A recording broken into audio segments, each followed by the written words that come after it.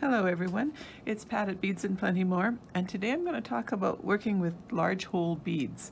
I've got a design set up here. I'm going to use suede lacing and this pendant, and then we have these beads with the really large hole. Now the thing to remember when you're working with large hole beads is that we have to kind of put something else with it so that it doesn't jiggle on the cord, otherwise it doesn't sit nice. So my long cord, I'm going to take the center and I'm going to push it through this circle on the pendant, and do what's called a lanyard hook here with the circle, and then I'll grab these two threads and pull them through, and then this just gets tightened up nice and snug. So it sits nice like that. Now these two cords I'm going to take and put through the one of my large hole beads here that are going to, it'll sit down next to the pendant like so, right, kind of right over top of that knot. Then I separate the two, and we'll go into these little beads that kind of sit nice beside the large hole bead. Sit it down there. They also had to have a big enough hole so that I could get the cord through, so they aren't exactly really small. So they're sitting like that, and they kind of nest into that bead a little bit. And then for each side I chose these little donut black beads, and put that and another large hole bead and another one of these black donut style, and this one more of these small beads. So we'll nest all that down like that. It sits kind of like that. And the other side, of course, being the same.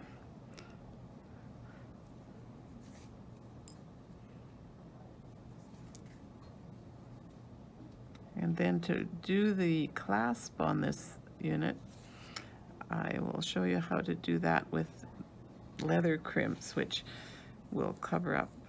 So there's our center unit that's going to sit down on the body. So I'm going to line these up so that, make sure that I do have them uneven, so we'll just cut away the excess on one side because I do want to start out with them even. There we are.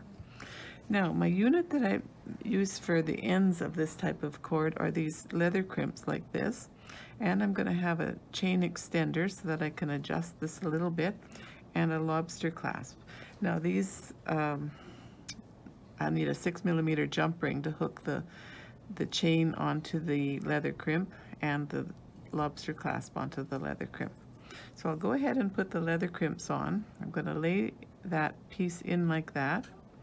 I like to use a chain nose plier, and I go far up on the pliers here to start this, and it gives it a quick bend like that, and then go in with the tips and squeeze it down really hard so that it's down there nice, and so that when we go to the other side, I like to hold this with one pair of pliers and go in again to get this started to tilt, and just kind of round it around like that. These do take a little bit of practice, but once you get them, they really look nice to use as your ends. And I'll do it again on this one. So set it in like that. Go up high on the pliers to tilt this first little bit.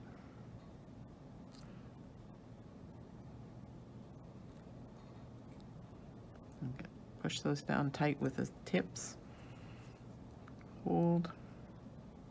And we'll do the other side.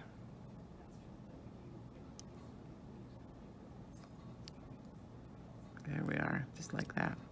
Now to finish the ends, I'm going to put the jump ring through here and through the lobster clasp, and then we're going to close the jump ring.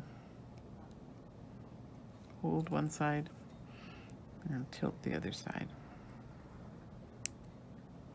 Get it lined up nice and smooth, even give it a pinch. Two pairs of chain nose actually work better than the round nose. The round nose are a little bit flimsy, but they do work. So that's one side hooked up. And then take the jump ring on this side and go ahead and through there. And like that. I'll use heavier pliers this time. They make it a little bit easier. And bring it nice close together. Make sure that it lines up.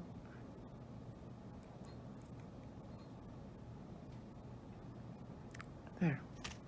So this will hook at any point on the extender chain to give you lots of choices to where you have your necklace. And this will hang down nice and long. And a long necklace, of course, is very slimming, which is a very good thing to have for me. Thanks for watching. Bye for now.